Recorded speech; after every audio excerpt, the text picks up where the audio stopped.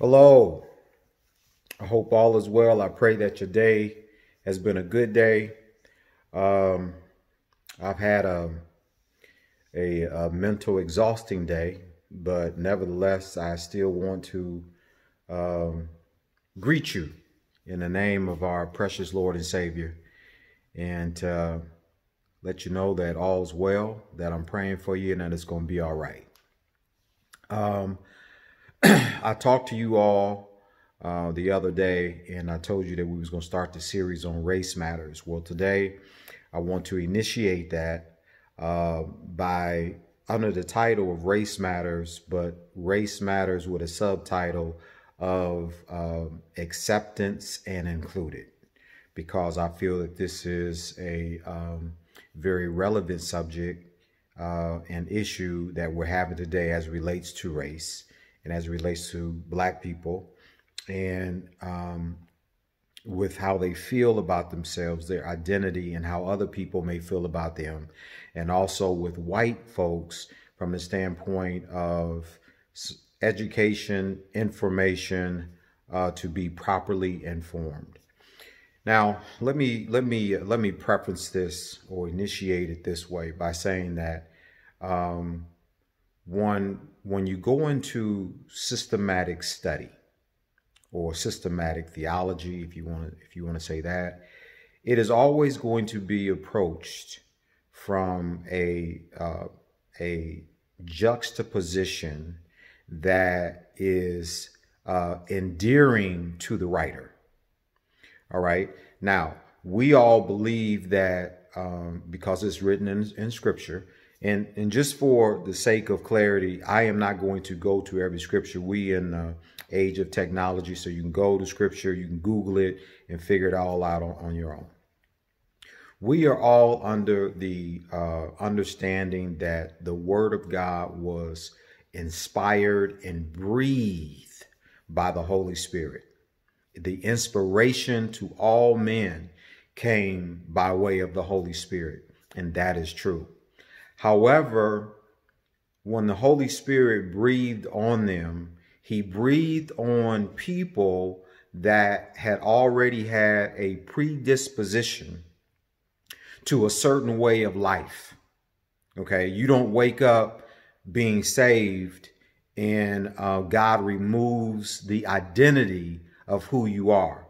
You get saved, okay, and then transformation takes place from a salvific perspective. But there are some people that are saved, that are theologians, that come from a place of believing that we need slaves, okay, or they probably had slave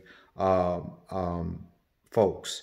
They may have even whipped them, and, understood scripture in the New Testament as something that, this is supposed to be. You're supposed to be up under submission of your master, and so on and so forth. So there was a predisposition is my point. I want you to understand. All writers will have that. When I write, I am going to write from my culture. I'm going to write from my experience. I'm going to write from my heart. But ultimately, when God speaks to me, even as he's talking to me now, I am speaking to you out of concern. I'm speaking to you out of my Blackness. I'm speaking to you out of my culture. Okay, everybody is going to do that. And so from there, we have to be able to navigate through and sift in and out, weave in and out, thread in and out to figure out what's good, what's bad, separate the meat, the bones, the fat, if any, and what's going to be inspirational, what's going to be applicable, what is going to be helpful for my situation. So we talked about the last time the Vulgate. I told you all that, and I missaid it because I was so tired. I'm tired today too, but I'm here anyway.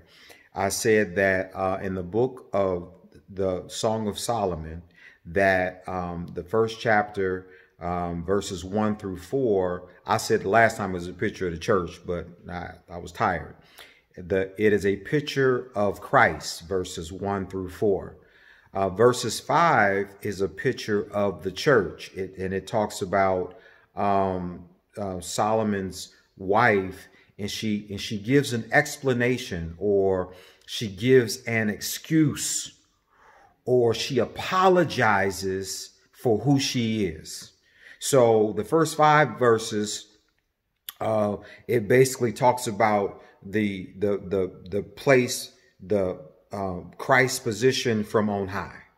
Then you get into verse 5, and now we're talking about the church, which we can also say the church / black people, because now we are a type. It is a type of. So let's contrast that or liken it to this or that. So now we have this woman. She makes apology according to the Vulgate Bible, which was written in early, maybe 4th or 5th century, could have been the 3rd century, by a gentleman named Saint Joseph. Okay, now he's writing this. Again, remember I said that the word of God is the inspiration. It is inspired. Now, when there's a translation, because he got his from probably the Septuagint, I'm not sure, the Hebrew, they were, excuse me, text that was written prior to. The Hebrew text is the one that is so pronounced today. And then you have the Septuagint, which is a translation of the Hebrew into Greek. All right. However, it is that when there's a writer or somebody that's putting ink to paper, they have the liberty. They have the liberty to express that in a way that they feel is correct or appropriate for whatever agenda that they may have.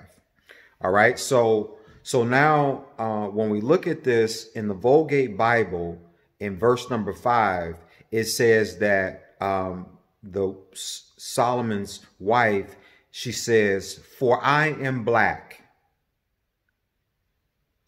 And the sun," I apologize for this part, "the sun has discolored me." Now, the other 2 translations or Bibles do not say that. It says, "For I am black, and I am black, and I am comely," or "I am beautiful." Now, 2 authorities are authorities that would lift up a people. And then there's one that would question. Understand, now we're getting ready to get into systematic progression of a mindset and a design to put people into a certain environment, a certain place, to stereotype, to make you believe a certain way.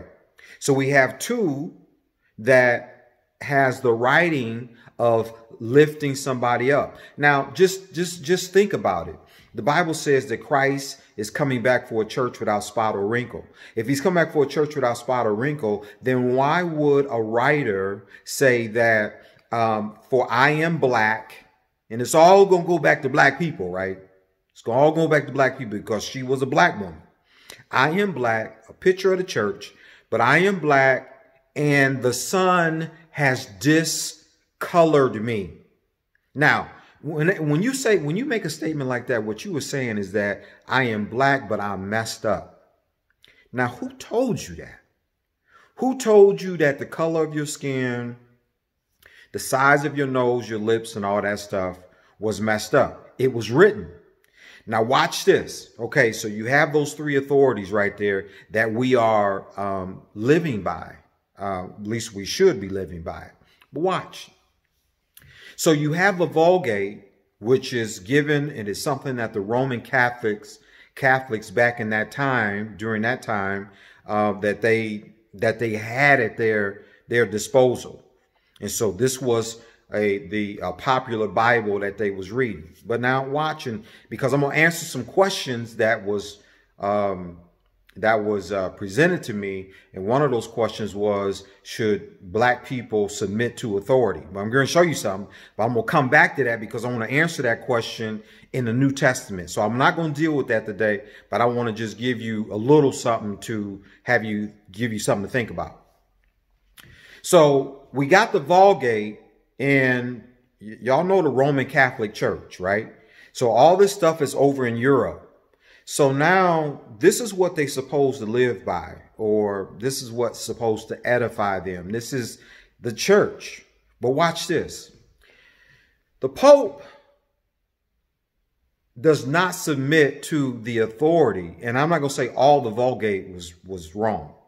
I'm just going to say that there's parts in it where people possibly diluted for whatever their agenda may have been. But I'm sure that there's a whole lot, and there is a whole lot in there that's good that we can live by, that we can all be edified by.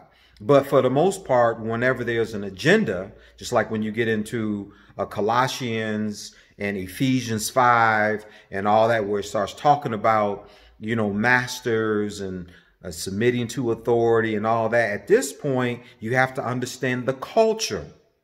Because if greed and money is at the root of it, then I got to make sure that this sounds, it fits and it's formed in such a way that this ain't gonna mess up my money. So if this is going to help me to continue to stay on top and to feed into my ego, and all those other things that go along with, you know, basically it's fear and intimidation of whatever it may be, then that becomes an issue. Okay, so let's look at this. We got the Pope, and the Pope now, because back then what would happen was whatever the Pope said. So if the Pope said your sins are forgiven, your sins were forgiven. The Pope will give a mandate to the bishops. The bishops would then give it to the priests. The people would come. They would get in front of the little window and they would say, you know, for I have done what you call it. It will give you so many Hail Marys and your sins are forgiven. Okay. Now, they didn't get up. They didn't read the Bible. They had it, but they didn't read it. So when you talk about authority, okay, where was the Pope's authority as it relates to the written word of God? Even though the written word of God was distorted a little bit, because we're going to get into racism and why black people may be pushing back. Okay, but now ain't nobody going to say nothing about the Pope back then in the Roman Catholic Church. When the Pope pushed back, when what they went by was not the word of God. They just went by the authority. The Pope was the authority. In other words, the Pope was God. All right. Now watch. We're looking at how this whole thing travels and it migrates through Europe, Germany, all those Eurocentric areas. Where we start to look at, we get the church out of England and all, it's all kind of churches that birth out of that. Even from there, from the Roman Catholic Church, you have Luther and Calvins and all them, that they come about with the Reformation. Because when the Reformation came about, Luther said, wait a minute, something ain't right about this. Okay. And this was the Vulgate. And this was the Roman Catholics' way of Christianity. Luther said something ain't right about this. So as he continues to dismantle this whole thing, because it was an issue of priesthood and who could come to the priest, who could be forgiven. Luther said, listen, I believe that we all have a measure of priesthood in us. So we all should be able to come to God. And that's how that whole Reformation thing came about. And that's where you start getting the Protestant denomination and so on and so forth. There was a whole lot of denominations that evolved and came around to Western civilization as time went on. But I'm here. I'm trying to make a point to you. So now when we're still over in Europe and we have some other notable men, scholars, theologians that a lot of us today, and I'm talking about even in the African-American pulpits that we are going by, and we ain't real red. OK, I'll just say it like that. But we're living under, let's case in point. There's two schools of thoughts that I'm going to make mention of. There's more, but I'm going to make mention of two of them that is very familiar. And some of y'all are up under it and you don't even know where it came from. See, this is how this whole thing comes about, because like if you walking around and you thinking that you ugly and that the sun discolored you, or that your forehead is the wrong size, or your nose is too big and all that, and you ain't never read the Vulgate, or you ain't never read something that diminished you, minimized you into nothing, then who told you? And what it perpetuates itself down through the generations into your mind and your heart, because it's being fed into different directions. And by the time that thing gets so saturated, after a while, folks be walking around and they say, well, you know, you got nappy hair, and you ugly, and you too dark. Even with black people, you can only be so dark now. All right. Now I'm telling you, this is pronounced amongst us. OK, and then they'll tell you, don't have no ugly baby. OK, you go watch who you lay down with, because, both of y'all dark, and, both of y'all, the way y'all look and everything, that put that whole thing together. And that's going to make that's a bad recipe right there. Right. OK, so it's coming around. Somebody's talking to you, and eventually it's going to be in a whole lot of different homes. And now this becomes a reality. It becomes a way of life. It becomes a way of thinking. This becomes systemic. All right. You have two schools of thought. The first school of thought comes out of from a German theologian by the name of Karl Barth. Karl Barth believed in the Bible, and he preached, and his conviction was the Bible only. Jesus. Let's just preach Jesus. And how many of us in the pulpit right now, I talk to a whole lot of people, and they say, just preach Jesus. Just preach Jesus. Just preach Jesus. That'll satisfy. And I ain't got time to get into all this. But when Jesus came, when you look at Matthew 25, and when he talks about the Spirit of the Lord has come upon me. OK, to do what? And to preach to who? All that he came for the disenfranchised. All right. He didn't, if you come from disenfranchised, you are going to preach Jesus. But if you don't include poor people in that, then we're missing something. So we got to add something to Jesus. Not that Jesus needs something, but from an understanding standpoint, it's got to be more to it than just I preach Jesus. Because we preach Jesus, we still don't know how to connect the dots. All right. Got to keep going. I only got a few more minutes. The next school of thought was Paul Tillich. Paul Tillich came around and he argued against Barth's theology. And he said, no, wait a minute. You just can't preach Jesus without preaching culture. So he said, I'm with you on this, Carl. I'm with you with this right here. We do need to preach Jesus, because this is what it's all about. It's got to be Christ-centered. But Tillich said, let's take a little bit further. He says, let's preach Jesus with the culture. Why am I saying that? Because when Barth got his revelation and he was teaching it from a perspective that was absent of the experience of black people. Black people was around, but they were not noticed in a positive light. So in other words, just think about it. Just think about it. Y'all Google, do your own research on the reason why we're in a situation right now, because we don't read. Okay. So now Barth is saying, I'm just going to do it from this perspective. Preach Jesus. Well, for the most part, when you look at white people, everything is fine in their world. So let's preach Jesus. I'm sure that we can just preach Jesus when everything is good. Usually, you know, you can send your kids to pretty good schools. You got good jobs, food on your table. Everything is going fairly well.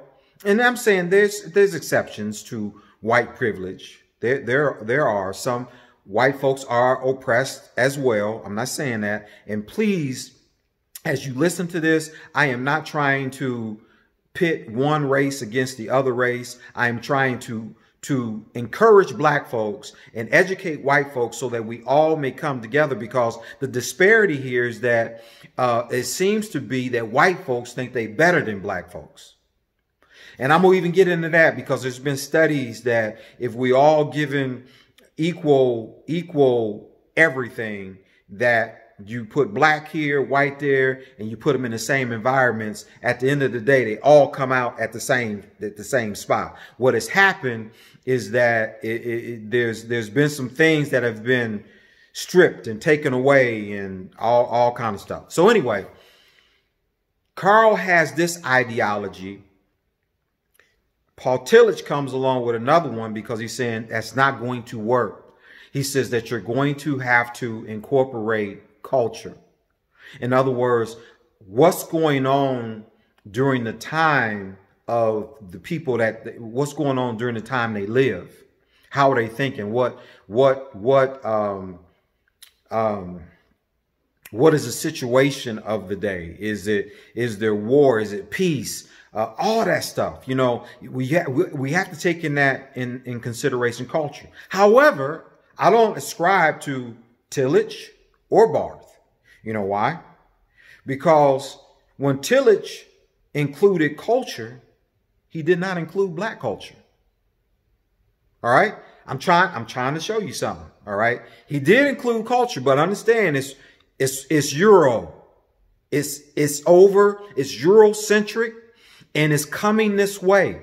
So they ain't ready to embrace black people. They were denouncing blacks. All right. Blacks didn't have no place in, you know, it ain't been no place in the Bible. None of we fighting all this stuff now. Like we ain't nothing. No existence, no voice, no presence, no nothing in the Bible. You know, I don't mean that literally, but for the most part, it's true. OK, and we've had to fight that for a long time. We just now come into a place where we can have a conversation. And that is a spinoff of possibly Black Lives Matter and all the racial tension that we have. And I don't mean I'm an advocate for Black Lives Matter, but that's another story. But we just now, because of so much tension in the land and the issue that happened with George Floyd, is bringing us at this point. Now, this has been 400 plus years of oppression. Over 50 years since Martin Luther King died. And now it takes this. And at this point now, white folks are saying, well, what happened? What did we do? Let's talk about it. You know, some of them still resisting, saying, you know what? Forget them. You still showing on TV where they have little captions of a white person putting their foot on somebody, you know, making fun of it and all that. That's craziness. That's craziness. So this thing here, and I got 24 minutes, is I am here today to just tell you briefly, and I'll come back and I'll add to this. We'll get into acceptance and included. I need to understand that I'm accepted. I need to be accepted. I need to accept myself, and I need to be included because I was included. All right. I am not a third. I am not 2/3. I'm not a monkey, not a third, 2/3 human, all that kind of stuff that we have been depicted to be. Man, I might have to cut this. I got to cut this short because if I don't, I'll start my next subject and it's going to cut off on me. I don't know yet, y'all, how to do all this stuff with YouTube and Facebook and all that. So I'm learning it at this point. Anything over 30 minutes, it shuts off on me, and my mind will be going and cut me off in midstream. And then I got to figure out where I left off at. So what I'm going to do is hopefully you all got a little something out of this. It's the first one to Race Matters. And this one deals with acceptance and being included. And I hope that you glean something from this. And I hope I made sense with trying to paint a trajectory of where we were, where everything came from, and how it's coming back around to make it fit full circle. And what happened. At the end of the day, I am a preacher of peace, but we can't just preach peace and say ain't nothing wrong. It's something wrong. Okay. So ain't no sense in me cover my eyes because people are still dealing with stuff out in the street. We're still dealing with disparities as it relates to economics and jobs, you know, equity, the things that are fair and equitable across the board. We're still dealing with that. We're dealing with lower percentages. I forget what it was. I think it's 15%. Blacks make up 15% of America. So it should be 15% CEOs. It should be 15% wealth. It should be 15% of a whole lot. And when I say that generically 15%, it may be a little lower than that, but the representation should be much higher than what it is right now, as opposed to the representation of other nationalities. All right. So we have some work to do, and I'm just here to try to help us get some of that work done. I hope that this first lesson has been enlightening for you. I didn't mean to offend anybody. I'm just putting the facts out there. Please fact check me if you would like. If I said anything that was wrong, charge it to my head and not to my heart. I don't mean nothing bad by it. I love all people, white people, red people, brown people, burgundy people. If you're a person, I love you. I just want us to get along. I want us to love each other. I want us to live in peace, and I want us to understand, and I want us to be informed and informed properly, not with all the lies and not with all the manipulation, not with all the things that would suggest to us to perpetuate this ideology of that we're nobody. That's not right. That's not right. Okay. I'm tired. I don't think I'm going to say any more tonight. Going to get on here anymore tonight. Be blessed. I will come back. I am going to answer your questions. I may answer the questions as I navigate through this, or I may just answer them all at one time. I don't know. But we coming, okay? God bless you. It's Face to Face Ministries, and I love you. It ain't nothing that you can do about it. Pray for me. I'll pray for you. God bless.